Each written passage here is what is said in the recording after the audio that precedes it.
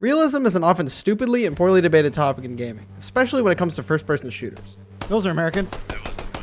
Nice. A lot of people like to feel like the experience they have in a game mirrors an actual experience in real life. Milsim communities are run almost entirely off the concept that a bunch of dudes on computers want to LARP as soldiers and act out war over the internet. There's also a lot of discussion about historical accuracy and the use of certain weapons, equipment, and demographics, especially when it comes to historical games. And then someone else will mention the ability to respawn, and then I have to dress up as a referee and blow a whistle at him, and it's just kind of embarrassing for everyone. There's a few common problems I keep seeing in these discussions, and I want to dig in a little and figure out what arguments we should stick with. I trust this guy. He knows what the fuck's going on right now. I have no idea.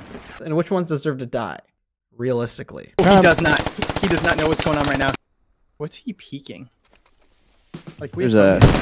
The arguing over realism comes down to one basic misunderstanding. Realism is different from authenticity, and that's different from consistency. Let's start with authenticity. What does authenticity mean? The quality of being Authentic means made or done in the traditional or original way, or in a way that faithfully resembles an original. Obviously, the line here is not going to be completely clear. Take something like SWAT 4. It's not realistic. I find it highly unlikely any police SWAT unit in the United States would allow their officers to go on call with a full-size Colt Python, or import a G36 so they can load black tips into it, or send in 5 officers to clear a building full of armed terrorists. But it's such a legendary game because it is authentic. Each mission starts with a radio call from a dispatcher and a briefing for your team. Suspect will be Optionally, you can listen to initial 911 calls, and different intel given is dependent on the circumstances. For one mission, you get a rough layout of the map drawn on a napkin from an employee, and in the first level, the layout for the house is given, but the basement is an estimation since it was built after it was purchased. None of these details are super core to the gameplay loop, but they help draw you into the experience and feel like you're experiencing something close to reality. But that stuff is realistic, so let's use an example from something that is objectively not realistic. Battlefield 1 is a game set in World War I. Let's put aside for a moment that war in World War I looked like this, and the gameplay looks like this. The game features a submachine gun called the MP-18. This weapon is absolutely real, and it was produced and distributed by Germany during World War I. The thing is, though, something like 10,000 of them were distributed, and according to estimates, around 4,000 of them saw combat. This is in a war where over 2 million Germans died. These things were what the kids call phantom tax. There's no hope left. So seeing them field as a primary weapon for most soldiers in a match isn't at all realistic. But considering the weapon's place in history, it is authentic. It belongs. Unless you're a scholar of the time, it's not going to stick out to you. As a counterexample, Call of Duty Vanguard is a game set in World War II. A war with lots of interesting weapons. Bolt-action rifles, Thompson submachine guns, BARs, and a lot more. But Call of Duty Vanguard came out in the 2020s, which means it has battle passes, and it needs to continuously put new weapons on that battle pass. So they threw in a fucking laser rifle. When do you get energy weapons though? That's nerd stuff. But that's so goofy, it almost doesn't even offend me. Here's what does. The FN F2000 is a playable weapon in Call of Duty Vanguard. The F2000 was released in 2001. I am older than the F2000. Splinter Cell, a game from 2002, used the F2000 for its protagonist's primary weapon in order to make his equipment seem more futuristic. Half the century after World War II ended, the F2000 was considered futuristic. This weapon just doesn't belong here. But authenticity can change depending on the project. Stalker Gamma is a massive mod pack for another Stalker mod, Stalker Anomaly. I don't want to get into it. One of its unique features, fresh from its creator Grok, is its medical system. Limbs and the overall body have separate health, allowing for crippling of those limbs, and different items heal different things. For example, a medical kit will heal limbs and health, while a tourniquet will only work on arms and legs. Pain medications are used to post-heal, which allows the limb healing to become permanent. But here's the thing. That's not how healing works at all. Here's an example. My character gets shot in the chest and the arm. He pulls out a Russian medkit and injects a painkiller. This heals his chest and arm. He's still bleeding, so he throws the tourniquet on his arm and then injects some fentanyl for those sweet post heals.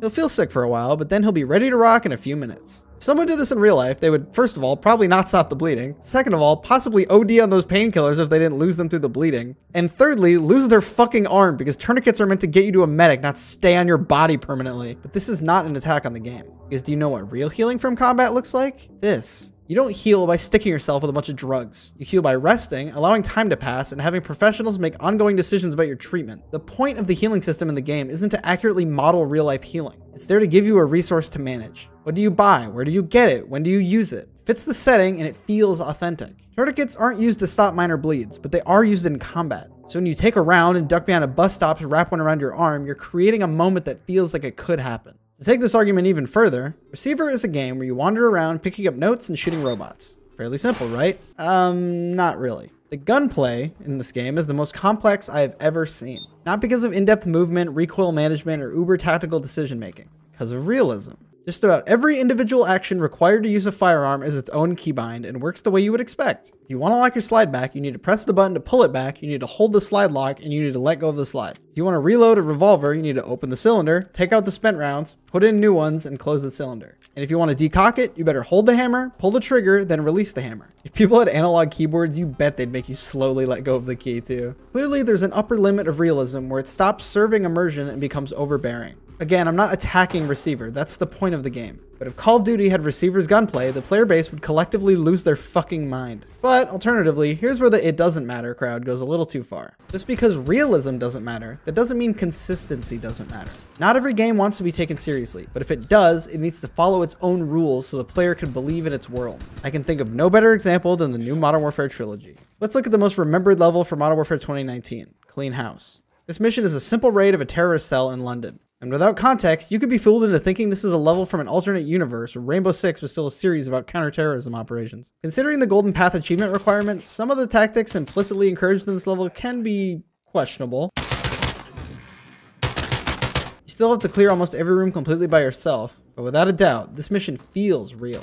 But that's making it too easy. Let's go to something less realistic, but still believable. In Modern Warfare 2, We're not doing this joke. there's a level called Alone, where you have to sneak around a town in Mexico while Shadow Company hunts for you. This PMC is presumably populated by ex-special forces, and they are supposed to be an elite threat. Yet one SAS operator can clear dozens of them while remaining undetected? This level isn't realistic, but it's believable in the universe it takes place in. Die Hard has gunfights, but John McClane usually has the element of surprise, and he outsmarts his opponents just as much or more often than he outshoots them. This level has a scripted gunfight, but the best course of action is to run and hide as soon as it's over. Like I said, not realistic, but consistent. Now on to Activision's latest failed DLC video game. Modern Warfare 3 has no respect for its aesthetic 90+% of the time. Warzone's mechanics were built for a multiplayer shooter, and they prioritize things like freedom of movement and increasing time to kill over looking cool and being consistent. But when I'm in a story that's supposedly taking itself seriously, and I'm shoving 3 sappy plates into one vest and base jumping across shipyards to open orange loot crates with colored tears for some fucking reason, my issue isn't that it's not realistic, it's that it's really fucking stupid. This and this are not congruent. Enough about COD, let's talk about Squad. When it comes to multiplayer games, sometimes the fight is between believability, playability, and incentivizing player behavior. Recently, the game had an infantry combat overhaul, which greatly increased the time it takes for your character to settle their sight picture, jacked up the recoil, and revamped suppression to be much more debilitating. These effects were controversial to say the least, many attacking it for its lowering of the skill ceiling and lack of realism. I'm not an amazing shot, but I can absolutely hit a man-sized target with an M4 at 100 meters faster than a squad character in the first iteration of the ICO. But I would argue that it achieved what it set out to do. Yes, the gunplay is worse feeling, but it's better looking, and more importantly, it pushes players to work together, use suppressing fire, and take their time. You can argue whether or not the trade-off is worth it, but the pros and cons are clear to see. Some of the most fun I've had in Squad was the tense time between raising an anti-tank launcher and waiting for my sight picture to settle so I could punch a hole in a BTR. Do you know the name of the munition this hell cannon fires is? It says, and I'm not fucking with you right now, the Blessed Propane Tank. Like I said, lots of decisions around realism involve trying to incentivize behaviors or thought processes. Getting characters killed in the older Rainbow Six games was permanent, and eventually you could get worked down to shitty generic teammates, which is a really cool way to give negative performance feedback. Okay, I need you to believe me when I say this. I wrote all of that before I saw this video. Moydog had an interview with the lead game designer for Squad, and I lost my shit when I watched this. Squad can be very realistic, but there are also aspects of Squad that are gamey. Like in the real world, you don't get blurry vision, you don't have desaturated eyesight whenever you get shot at. Why were those mechanics implemented? And additionally, now maybe a couple months later, have those results of the mechanics been what you wanted? So I think the key word to focus on when we're talking about this kind of stuff is authenticity.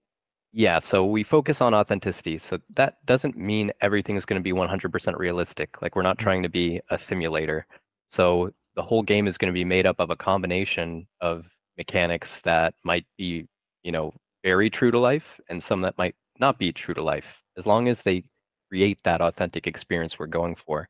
So like with suppression, when you get shot at in real life, your vision doesn't go blurry and, you know, you don't get desaturation in your field of view or whatever. But what we're trying to represent is like the fear that a real person has when they get shot at. So even though we can't recreate that fear, what we can do is incentivize the player or encourage them to behave in a similar manner. It's an unrealistic input, but you get a realistic output. Obviously, this doesn't prove my perspective right, but I'm clearly not the only person with it, and whether you consider the ICO a success or not, I think it's inarguable that if the goal was to push players to use suppression, lengthen firefights, and make the game more cinematic, it definitely accomplished its goals. Let me loop back to Tarkov. Some players have long requested the ability to cook grenades and escape from Tarkov. The following is completely hearsay at this point, so keep that in mind. Allegedly, the head dev for the project explained why he wouldn't add it to the game. His reasoning was apparently something like, you would never do that in real life, which is probably true. I can attest that you're taught in the US Army to never cook a grenade. The manual for the grenades even says not to. Do not attempt to cook off or milk the grenade.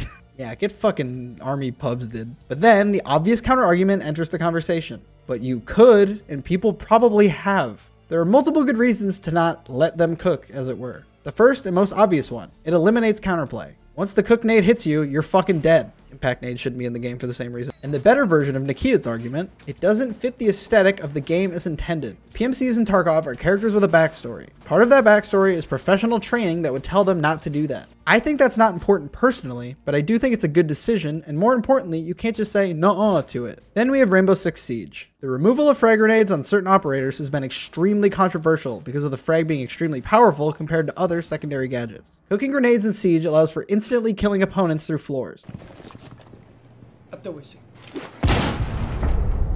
Op 4 eliminated. While this is a great form of skill expression, it's infinitely more powerful than something like a flashbang. So Ubisoft removed the ability to cook grenades. If you look for community sentiment on this, most people will just say Ubisoft sucks LOL. Or they mention lowering of the skill gap, which is fair. But if you look just a bit lower, you'll find this. Yeah, the grenades update is dumb, actually. Who even thought to change that? Like, IRL, you can cook them, and now we can't? Like, I don't get it. You make majority of the attackers 1 health, now weaken the gadgets to accommodate defense? Great! Firstly, you'll notice the grammar quality of the people making this argument. Secondly, this is a great example showing that the realism argument just doesn't work. The obvious counter to this is, you think Siege is realistic? Then you get into arguments about weapon ballistics, wall destruction, nanomachines, and Master Chief. As soon as realism gets thrown into the conversation, it immediately derails any usefulness that conversation could have had. If you want to argue for this change, mention that it doesn't have counterplay, and it makes frags overpowered. If you want to argue against it, say that it allows for skilled players to use the game's destruction in unique ways, and that it raises the skill ceiling. Do not, I say again, do not mention whether it's possible in reality or not. And while we're discussing derailment, the realism argument has one other use. As a straw man, FaZe member makes a tweet, annoyed that players can dive underwater to avoid damage from gunfire in Warzone. Please look into the water. It seems when they dive to a certain distance, you can no longer shoot them? Gamers discover bullet physics? For real though, this is kind of lame for a COD game. Pro Reborn here simultaneously dunks on the tweet and agrees with it. Very nice. Lame. So where do you want to pick and choose the realism? If you're out in the open and get behind a tree or rock, you can't be hit. That's realistic. But if you're out in the water and don't want to be able to dive deep enough to not be hit, which is actually realistic, this person is attacking Pro Reborn because presumably he thinks trees should be usable as cover, but water shouldn't. Except here's the problem. So where do you want to pick and choose realism?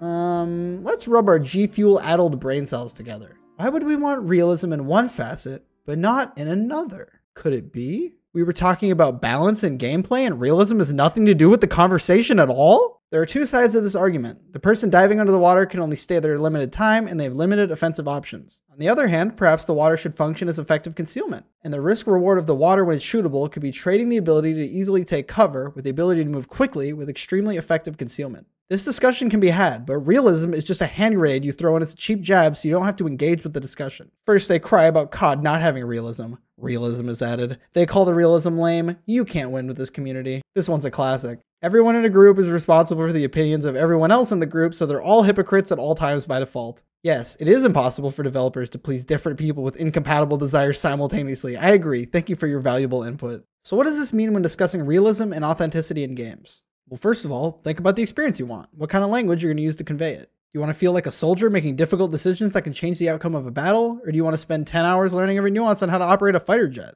It's okay to want the fighter jet thing. Just know what you're expecting and what the creator is trying to accomplish. What level of training is your character meant to have, and how much abstraction is required for you to be able to perform at their level. The language around realism has become so loaded that you're setting your own argument up for a straw man by using it in the wrong context, even if your intentions are completely reasonable. This isn't the first time a word in the English language has been distorted to work against its users. It definitely won't be the last. Convincing random people on Twitter to show the same courtesy will probably be impractical, so I'm just gonna have to wish you good luck with that one. If you think someone else is wrong, apply the same process in reverse. How does their viewpoint conflict with what you perceive as the intended experience? Games that combine genres are especially prone to this issue because they're pulling ideas from different design philosophies which may be mutually exclusive. So figuring out which ones to use and which ones to leave on the table takes a lot of deliberation. If all the ideas from a certain genre offends you, then maybe the game's not for you. You don't have to play everything, especially when games are more expensive than ever. You've seen how low we can go in these arguments. The whole point of tactical and simulation games is that they're cerebral, so you might expect the same level of intelligence to be applied when talking about them. Am I cherry picking the worst ones? Sure. But if talking about this weren't so fucking infuriating, I wouldn't need to make this video to begin with. I'm not gonna lie, at least 20% of my motivation to create this was to be able to send it to morons instead of arguing with them on the internet. If you're a moron I sent this to on the internet, holy shit, you watched this? I hope this video was able to help some of you navigate these conversations in the future. And if not, I'm sure it was at least cathartic for some of you to hear someone who shares your perspective. And no matter how stupid your opinions, thank you for watching. Special thanks to Icarus Gaming for helping me talk through this script and writing a part of it.